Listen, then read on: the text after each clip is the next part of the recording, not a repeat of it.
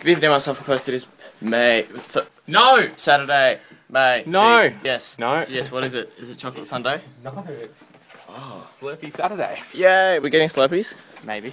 Oh, brilliant. So today we're shooting a music video for the legendary Jared Brooker. Hello. Doing his rendition of, who is it? Gary Jules? Gary Jules, Mad World. Well, Yep. Originally by Tears for Fears. That's right.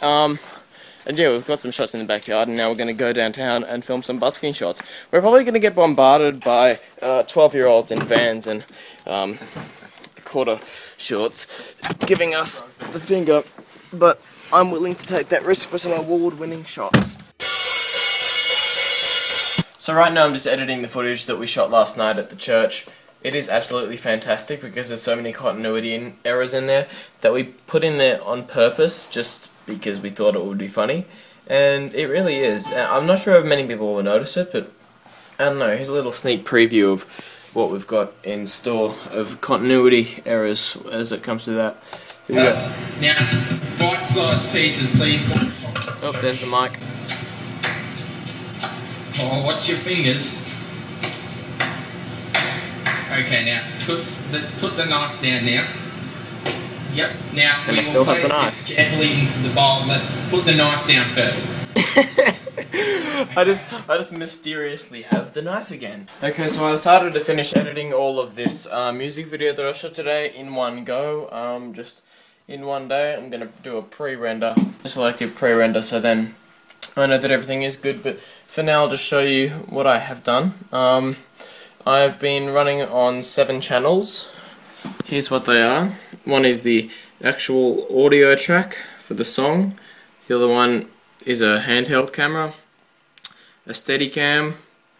There's just a shot of him sitting, a shot of him lying, a shot of him standing up, and then the top one is just, it's unnamed because it's only used this much in the entire thing.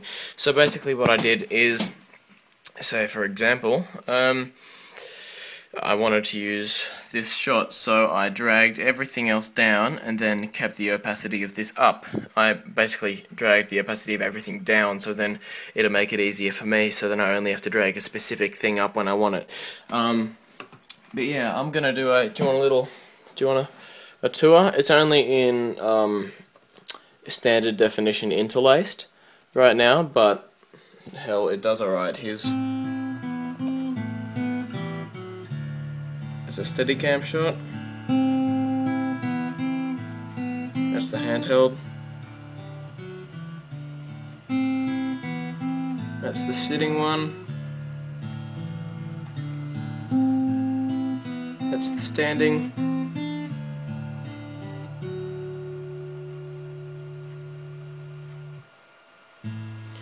And that's the lying one. So yeah, that's pretty good how I reckon for the amount of time I put in, I've definitely done enough, and I mixed and mastered everything audio-wise too, so that's good. Everything was built up from scratch, and now I'm going to do a selective pre-render. Want to watch me do that? Let's see.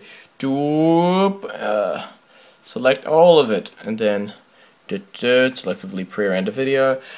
NTSC DV widescreen. Okay, render, and then it prepares it for the render, and I'll see if it actually works. If it shows up on this screen down here, does it? Yes, it does. Fantastic. So now I'll wait a fair while for that. Okay, so I got some good and bad news. The bad news first up is I left my mouse at Carlos's place, so now I have to use this car mouse. The car mouse sucks as a mouse, but is awesome at everything else because it has headlights on the headlight area, and it is a mouse that looks like a car. Okay, we've established that, and the good news is that I decided to edit everything on that Mad World music video, so here it is on the YouTube channel. Oh, look at that. Oh, that is some fantastic vision right there. Alright, it's on the You're a dick, iPhone. Here we go. Oh yeah, any second. It's on the Destructible Cow YouTube page. Just there. And you press the play button, and you know, a whole bunch of stuff could happen.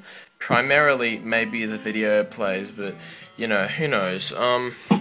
Anyway, I should go now.